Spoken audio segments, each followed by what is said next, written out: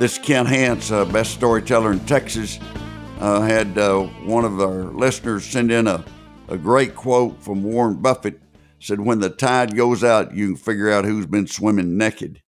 And, lots of times when business and all the economy's doing great, it looks like everyone's doing great. And when it turns, you can find out business-wise who was swimming naked.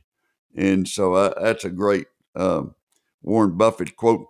My other favorite, or one of my other favorite Warren Buffett quotes, is that he was speaking at the University of Washington, MBA students, and that he was talking about different things and started taking questions.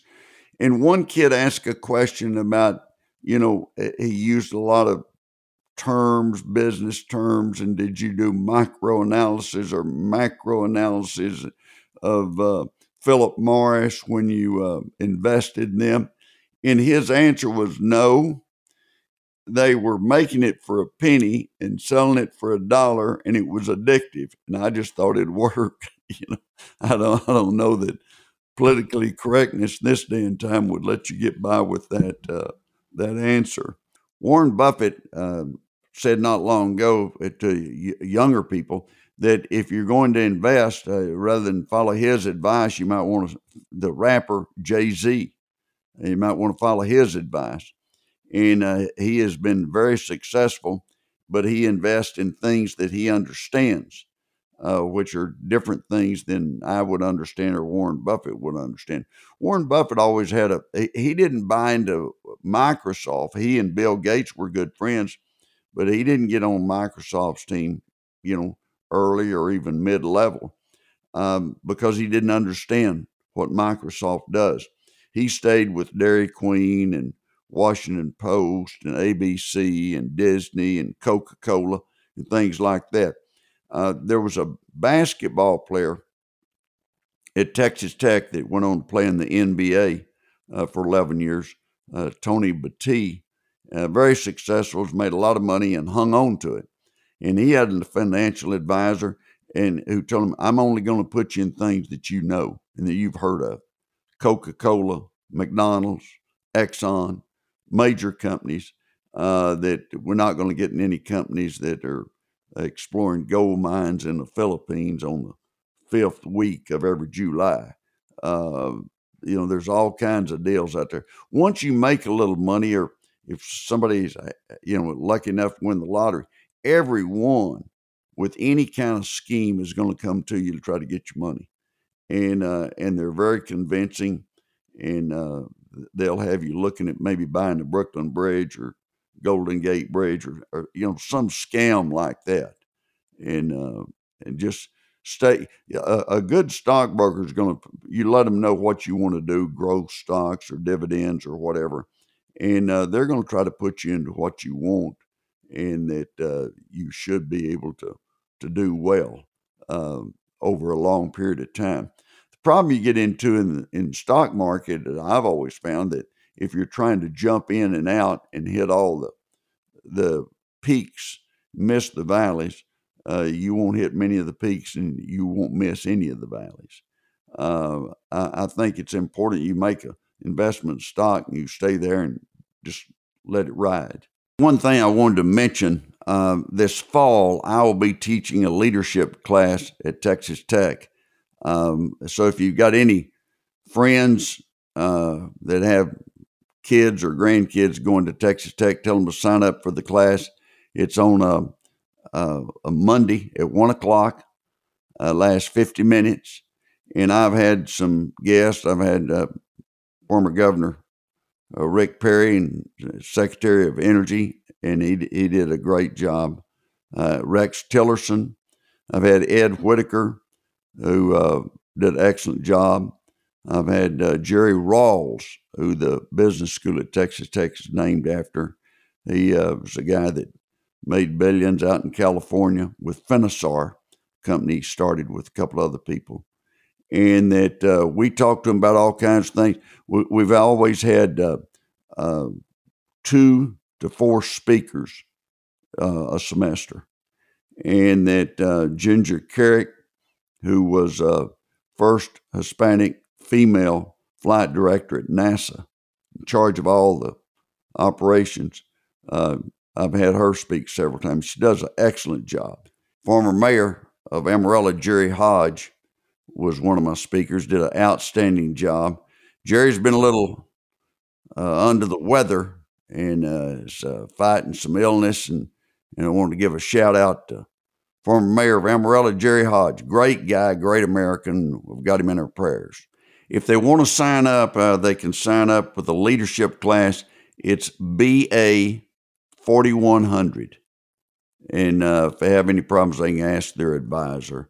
But that should get you in. It's well worth it. There's going to be some great people to be speaking. In follow up last week, we talked about income tax. And I've got some funny stories on it today. But I want you to remember, the top 1% pay 24% of all taxes, income taxes paid. And if you take the top 20%, they pay 68.8% of all taxes paid. So it's a myth that they're not paying any taxes. But I went back and looked with the IRS on the reasons people will file late. They may be a week late, they may be 5 years late, but they'll provide an excuse. And these are some of the ones I took down. Some of these excuses are really good. One was that the dog ate their tax return. I mean, how many kids have used that in school and say, well, the dog ate the tax return, that's the reason they didn't file. And that does not work. I mean, in case you're trying to come up with something new, that one did not work. One guy claimed, a guy in New York, that he had late filing syndrome. And late filing syndrome is it caused him to be depressed. And his and I mean that this was, they had an administrative hearing on it. And his problem was the American Psychiatric Association did not agree that that was a form of to be considered for late filing. One person wrote on their report when they filled out their IRS report and sent it in, their return, they put that they were late because they were in a coma and couldn't fill it out. And with some proof from hospital, they were able to get, that one took. One of my favorites is a guy wrote in and he said he was on a yacht. He was doing a tour on a yacht and it caught on fire and burned his tax return. Now, do you think an IRS agent's going to have a lot of sympathy for the guy that was on a yacht and had a fire and it burned his tax return? I don't think that I'd try to come up with something better. I'd just go ahead and pay the penalty, for being late. One person said that his wife always helped him, and she'd had a headache for 10 days. And nice try, but that did not work. Probably the very best was a woman wrote in and said that her husband ran off with the CPA and she couldn't get the records. And, I don't know. I mean, I'd think you'd have to prove that or something, but she lost both of them. There was one in Great Britain that said they did not send in the tax return. They got in an argument with their wife and they went to Italy for 5 years. And so, these people are creative, but not creative enough. One woman said that she did not get her tax return filed on time because it was on her laptop, and her husband got mad at her and ran over the laptop. I guess he took the laptop away from her and put it out on the drive and ran over it with the car. There was also a survey that was taken, and what would you do rather than have to fill out IRS forms? And that 49% said they'd rather serve on a jury than fill out their tax return. And look, serving on a jury, a lot of people try to get out of that, but that's something everyone should do. And that when your time comes, just try to make the adjustment.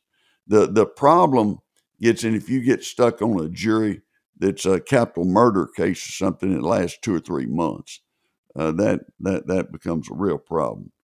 36% said they'd rather have a talk with their early teenagers about the birds and the bees than fill out the IRS return. I tell you, when my son was about 13 or 14, I told him one day I needed to talk to him about the birds and the bees. And he said, well, sure, what do you want to know? And I thought, he doesn't need to talk. He'll be okay. I guess one of the most unusual things, there was 37% said that they would get an IRS tattoo on their arm, on their biceps, if they didn't have to fill out returns in the future, didn't have to mess with it. But the one that I kind of chuckled at, 22% said they'd give up sex if they didn't have to, fill out return. And I would think those would be the ones in the 60s, years of age, 70s, 80s.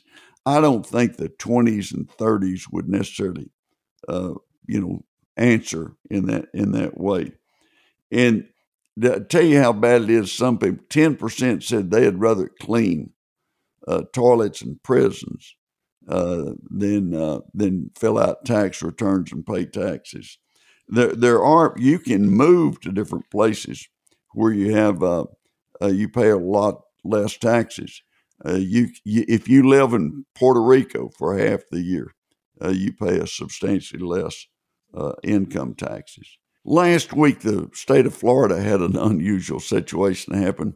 They had their emergency system set off a call, and it was supposed to be for TV stations, everything, but it went to everyone's cell phone, and it was 4:45 in the morning. And, that's a mistake that everyone that day when they went to work, they were upset about their 4:45 call. Also in the news, there's a settlement in Great Britain. Facebook settled a lawsuit of $725 million, but I don't think anyone's going to get much. Lawyers get a third of that, and the rest of it be split, and somebody might get $5 or $50 or something like that. But there's lawsuits pending here against different computer companies and everything. And if the state wins, they're still not going to win that much that would go to each individual. People, they look at class actions. Well, you got a class action, a class of people that are going to receive the benefits. You see these advertisements on TV, and if you were in or around Camp Lejeune, I keep thinking somebody's going to say, if you drove by, if you flew over, they're trying to get their numbers up in the class action, and also maybe, find somebody that really was injured then. But the more people they have, the more of a standing they have getting larger numbers. I think one of the, on class actions, I plan on having a gentleman that has filed a lot of class actions and on my program sometime in the near future, and let him go into explaining what all they do. Remote workers, remote workers did not work for us that much. It was difficult. In my law firm, I was gone for about 2 weeks, and I just needed my additional help, and we started back at the office, and everyone did fine. And but they did a survey of remote workers.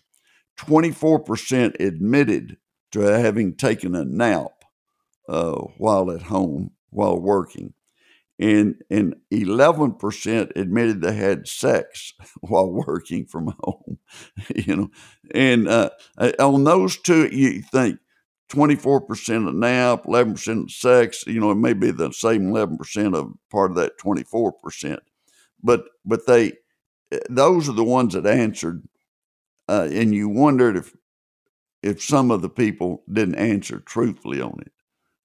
May have been more, but this is the one that really points out the problem of working from home.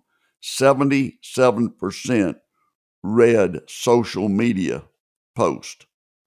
And I think that's right. But a big part of them said they do that. They sneak in a few minutes when they're at the office as well.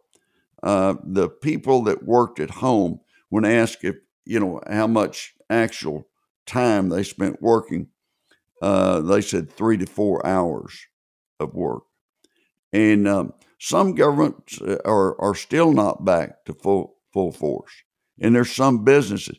The larger the business, the less likely they're back to everyone being in the office. And that's the reason the office space, when these new leases come up, a lot of people are not leasing as much office space as they had in the past. There was a recent survey about an old wives' tale saying that I thought was pretty good. It said, it takes 21 days to form a bad habit.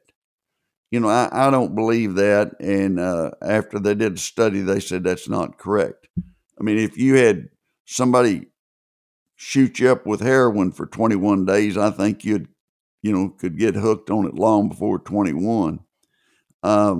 If washing your hands, they did state that washing your hands more often for hospitals, that just reminders of that for 2 or 3 days increase it, and that it is not true that it takes 21 days to create a bad habit or a good habit. Most people will catch on something long before 21. The CEO of a furniture company, a lady named Andy Owen, got on to her employees about asking for bonuses and sent something out to them. The only problem was somebody went back and looked at the SEC filings and found that she had a $3.9 million bonus in stock the year before. Here's exactly what she said to the employees. Questions came through about how can we stay motivated if we're not going to get a bonus. Some of them were nice and some of them were not so nice. So I'm going to address this head on. Don't ask about what are we going to do if you don't get a bonus. Get the damn $26 million. Spend your time and your effort thinking about the $26 million we need and not thinking about what you're going to do if we don't get a bonus. All right? I had an old boss who said to me one time, you can visit Pity City, but you can't live there. So people, leave Pity City. Let's get it done. Thank you. Have a great day. 3.9 million that she got, and she's talking to him, get out of Pity City. My only pity would be working for somebody that was like that. There's always recalls on things, but I saw one the other day that got my attention. They had a recall on 2.2 million sledgehammers, and the head of the sledgehammer was coming off when you were swinging it. That's dangerous, and so you want to make sure that you adhere to that recall if it affects the sledgehammer that you bought recently. One last thing, we're in the last days, really the last 5 weeks of the Texas legislative session for those of you that live in Texas. And you never know what's going to come up or what you may get blindsided with. It's a unusual time of year in the legislative process. And I go back to what my friend Byron Chappell asked me after I got elected to the state Senate. He said, y'all meet 140 days every 2 years. And I said, yes, sir. He said, well, I want you to start meeting 2 days every 140 years. And I knew right then that he was a conservative fellow and didn't want much government. And he just wanted to be left alone.